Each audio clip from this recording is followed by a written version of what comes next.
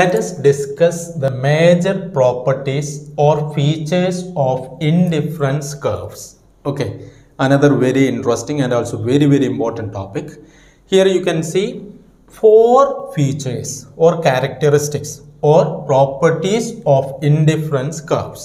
Okay, previous year question paper analyze ചെയ്യുമ്പോൾ നിങ്ങൾക്ക് കാണാൻ പറ്റും 5 mark question or very short answer type question or even an essay. Okay, essay and ഒരു part ആയിട്ട് എന്താണ് properties of indifference curves എന്നുള്ളത് ചോദിക്കാം. Question പേപ്പറിൽ very short answer type question ആയിട്ട് നിങ്ങൾക്ക് കാണാം list out the key properties or characteristics or features of an indifference curve. You just list out. First one, indifference curves are negatively sloped. Explain cheyanda very short answer type aanengil. Okay. Second one, indifference curves do not intersect. Third property, higher indifference curve corresponds to higher levels of satisfaction. And the fourth one, indifference curves are convex to the origin. Okay. In paragraph type question aanengil ningal explain cheyanam, figures vechittu thanne ningalku analyze cheyan pattum. Okay. നമുക്കറിയാം previous വീഡിയോസിൽ different parts ആയിട്ട് നമ്മൾ discuss ചെയ്തിട്ടുണ്ട്. ഞാനിവിടെ detailed ആയിട്ടുള്ള ഒരു explanation വേണ്ട. നിങ്ങൾക്ക് ഏതെങ്കിലും ടോപ്പിക്കിൽ കൂടുതൽ മനസ്സിലാക്കണമെങ്കിൽ പ്രീവിയസ് വീഡിയോസ് കാണാം. Okay, for example diminishing marginal rate of substitution, consumer equilibrium, indifference map and so on. Okay, let me explain the first property of indifference curve. Indifference curves are negatively sloped. This is the keyword. Negatively sloped. നമുക്കറിയാം indifference curve reflects various combinations of two commodities that provide equal utility or satisfaction to the consumer. Okay, ഏത് points എടുക്കുകയാണെങ്കിലും indifference curve എന്താണ് consumer അദ്ദേഹത്തിന്റെ respond എന്താണ് he is indifferent, ഉദാസീനമാണ്. That is, I don't care. എനിക്ക് ഏത് combination ആയാലും കുഴപ്പമില്ല. I don't care. I am or I will get the same level of utility or satisfaction from it. Okay, രണ്ട് goods ആണുള്ളത്. Okay, നമ്മൾ detail ആയിട്ട് explain ചെയ്തിട്ടുണ്ട്. We can simply draw the figure like this. This is the indifference curve. O x axis and O y axis. Here good x. Here good y. For example, this is the indifference curve. That is, the slope is negatively sloped from left to right, isn't it? That is, indifference curves are negatively sloped. കാരണം എന്താ, നിങ്ങൾ y എന്ന് പറയുന്ന commodity കുറക്കുകയാണെങ്കിൽ reduce ചെയ്യുകയാണെങ്കിൽ x എന്ന് പറയുന്ന commodity നിങ്ങൾ increase ചെയ്യും. എന്നാൽ മാത്രമേ കൺസ്യൂമർ എന്താവുള്ളൂ സെയിം ലെവൽ ഓഫ് സാറ്റിസ്ഫാക്ഷനിൽ ഉണ്ടാവുകയുള്ളൂ. ഓക്കെ, ഇവിടെ ഏത് പോയിന്റ്സ് എടുക്കുകയാണെങ്കിലും ഇപ്പോൾ for example combination A, then second combination B, third combination C, then fourth combination D. Okay, ഇപ്പം നിങ്ങൾക്ക് എക്സ്പ്ലെയിൻ ചെയ്യാൻ എളുപ്പമാണ്, ഫിഗർ വരച്ചിട്ട് എക്സ്പ്ലെയിൻ ചെയ്യാം. ഇസ്ന്റ് ഇറ്റ്? ഏത് കോമ്പിനേഷനിൽ എന്താണ് കൺസ്യൂമർ ഇൻഡിഫറൻ്റ് ആണ്. അതിൻ്റെ കാരണം എന്താ, ഒരു കൺസ്യൂമർ y എന്ന് പറയുന്ന പ്രോഡക്റ്റ് കുറക്കുകയാണെങ്കിൽ തീർച്ചയായിട്ടും ആ കൺസ്യൂമർ എന്ത് ചെയ്യും, എക്സ് എന്ന് പറയുന്ന പ്രോഡക്റ്റിൻ്റെ വോള്യം ഓർ ക്വാണ്ടിറ്റി കൂട്ടും. ഇസ്ന്റ് ഇറ്റ്? ഇപ്പം നിങ്ങൾ ആലോചിച്ച് നോക്കൂ, നമുക്കൊരു ഇൻഡിഫറൻസ് കർവ് അപ്വാർഡ് സ്ലോപ്പിംഗ് ആണെങ്കിൽ, suppose this is the upward sloping, O x and O y axis, here y and here product x. Upward sloping ആണെങ്കിൽ ഇപ്പോൾ ഞാൻ നിങ്ങൾക്കൊരു എക്സാമ്പിൾ പറയാം. This is the combination A. Okay. And suppose this is the combination B. Right. തീർച്ചയായിട്ടും ഒരു rational consumer ഏത് combination എടുക്കുക? B. കാരണം എന്താ, കൂടുതൽ എക്സ് കിട്ടും, കൂടുതൽ വൈയും കിട്ടും. ഇസ്ന്റ് ഇറ്റ്? അവിടെ കൺസ്യൂമർ ഇൻഡിഫറൻ്റ് ആണോ? അല്ല. അപ്പം നിങ്ങൾ ആൻസർ ഷീറ്റിൽ this is not correct. Indifference curve എന്തായിരിക്കണം? നെഗറ്റീവ്ലി സ്ലോപ്ഡ് ആയിരിക്കണം. അതുപോലെ തന്നെ സപ്പോസ് ഇൻഡിഫറൻസ് കർവ് ഹൊറിസോണ്ടൽ ആവുമോ? C X O Y 5 mark S L ഒക്കെ ആണെങ്കിൽ നിങ്ങൾക്ക് എക്സ്പ്ലെയിൻ ചെയ്യാം. ഇപ്പോൾ for example O M quantity why this is product X. ഇപ്പോൾ ഇവിടെ ഞാനൊരു എ എന്ന് പറയുന്ന പോയിന്റ്, ദെൻ ഹിയർ ബി എന്ന് പറയുന്ന പോയിന്റ്. റാഷണൽ കൺസ്യൂമർ ഏതാ ഓപ്റ്റ് ചെയ്യുക? ബി ആണ്. കാരണം എന്താ? ബി എന്ന് പറയുന്ന പോയിന്റിൽ OM എന്ന് പറയുന്ന വോള്യൂം Y കിട്ടും, അതുപോലെ OQ എന്ന് പറയുന്ന ക്വാണ്ടിറ്റി Xും കിട്ടും. ദെൻ കൺസ്യൂമർ ഇവിടെ ഓപ്റ്റ് ചെയ്യും. സെയിം ലെവൽ ഓഫ് സാറ്റിസ്ഫാക്ഷൻ അല്ല. അപ്വാർഡ് സ്ലോപ്പിങ്ങിലും ഹൊറിസോണ്ടൽ, അതുപോലെ തന്നെ സപ്പോസ് നിങ്ങൾ വെർട്ടിക്കൽ ഷേപ്പ് എടുക്കാൻ നിൽക്കുക, ഇൻഡിഫറൻസ് കർവ് വെർട്ടിക്കൽ ഷേപ്പ് ആണെങ്കിൽ, suppose OX and OY, here you know product Y, here you know product X. ഈ കേസിലാണെങ്കിൽ എന്താണ് കൺസ്യൂമർ ഏതാണ് ഓപ്റ്റ് ചെയ്യുക? ബി എന്ന് പറയുന്ന ഓപ്ഷൻ ആണ് എടുക്കുക. ഇവിടെ കൺസ്യൂമർ എന്താണ്? ഇൻഡിഫറൻ്റ് അല്ല. കാരണം എന്താ? ബി എന്ന് പറയുന്ന പോയിന്റിൽ Y എന്ന് പറയുന്ന പ്രോഡക്ട്സ് കൂടുതൽ ലഭിക്കും. ഇസ്ന്റ് ഇറ്റ്? അപ്പം നിങ്ങൾ പ്രൂവ് ചെയ്യുക, നിങ്ങൾക്ക് സിമ്പിളായിട്ട് ഈ 4 ഫിഗേഴ്സും വരക്കാം. And this is the feature or characteristics or property of an indifference curve. That is, indifference curves are negatively sloped. Okay, don't forget. The second property is that, indifference curves do not intersect. Okay, നമുക്കറിയാം ഓരോ indifference curve represent ചെയ്യുന്നത് എന്താണ്? Same level of satisfaction ആണ്. Higher indifference curve represent ചെയ്യുന്നത് എന്താണ്? Higher level of satisfaction ആണ്. That is the third property, isn't it? Here you can draw, this is the shape of the indifference curve. See, OX axis, here product X, OY axis, here commodity Y, isn't it? And this is the indifference curve IZ1, and this is the indifference curve IZ2, and so on. This is the correct shape. And indifference curve do not intersect. For example, നിങ്ങൾക്ക് വരച്ചിട്ട് കാണിക്കാം.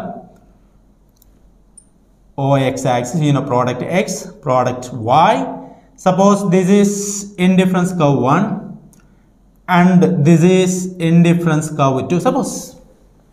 See, ഇങ്ങനെ ഒരു point കിട്ടുന്നതായിരിക്കും A. And this is, point C, and this is, point B. ഇങ്ങനത്തെ ഒരു case ഉണ്ടാവില്ല. This is wrong. This is against the property of N indifference curve. കാരണം ഇപ്പോൾ നിങ്ങൾ ആലോചിച്ച് നോക്ക്, ഈ ഇൻഡിഫറൻസ് കർവ് എന്താണ്? സെയിം ലെവൽ ഓഫ് സാറ്റിസ്ഫാക്ഷൻ ആണ്. ഈ indifference curve another level of satisfaction ആണ്. ഇപ്പോൾ പോയിന്റ് എ എന്ന് പറഞ്ഞാൽ ഇവിടെ 2 ഇൻഡിഫറൻസ് കർവ് ഇന്റർസെക്ട് ചെയ്ത് കട്ട് ചെയ്തു. ഈ ഇന്റർസെക്ട് ചെയ്യുന്ന പോയിന്റിൽ എന്തായിരിക്കും? ഈക്വൽ ലെവൽ ഓഫ് സാറ്റിസ്ഫാക്ഷൻ ആയിരിക്കും. അത് ഒരിക്കലും സംഭവിക്കില്ല. It is against the assumption. Okay, കാരണം എന്താ? ഓരോ ഇൻഡിഫറൻസ് കർവ് റെപ്രസെന്റ് ചെയ്യുന്നത് ഓരോ പ്രിഫറൻസ് ബണ്ടിൽ ഓഫ് ഗുഡ്സ് ആണ്, isn't it? ഇപ്പം ഇവിടെ കൺസിസ്റ്റൻസി ആൻഡ് ട്രാൻസിറ്റിവിറ്റി എന്ന് പറയുന്ന ആ അസംഷൻസിനും എഗൻസ്റ്റ് ആണ്. It is irrational, it is impossible as per the indifference curve analysis. അപ്പം നിങ്ങൾ എന്തായാലും എക്സാമിന് ഇങ്ങനെ ഡ്രോ ചെയ്തിട്ട് ഇങ്ങനെ സംഭവിക്കില്ല. It is impossible. Okay, indifference curve analysis പ്രകാരം, isn't it? Transitivity, consistency എന്ന് പറഞ്ഞാൽ ഞാൻ assumptions of indifference curve video കാണാം, നിങ്ങൾക്ക് വളരെ പെട്ടെന്ന് മനസ്സിലാകും. Then the third property, very simple. Higher indifference curve corresponds to higher levels of satisfaction. Indifference map. Okay, simple ആയിട്ട് നിങ്ങൾക്ക് വരച്ചു കൊടുക്കാം. See, this is the indifference map OX. Here commodity X. OY, here commodity Y. See, indifference curve 1, IZ1, then indifference curve 2, this is indifference curve 3, and this is indifference curve 4, isn't it? Indifference curve in the property prakaram ഏറ്റവും higher level of satisfaction ഏതായിരിക്കും? Indifference curve 4. കാരണം എന്താ? IC4 ലാണ് more bundles of goods ഉണ്ടാവുക, Xും Yഉം, isn't it? That is, ഈ ഒറിജിനിൽ നിന്ന് farther away from origin or right വാർഡിലേക്ക് പോകുന്നവർ എന്താണ്?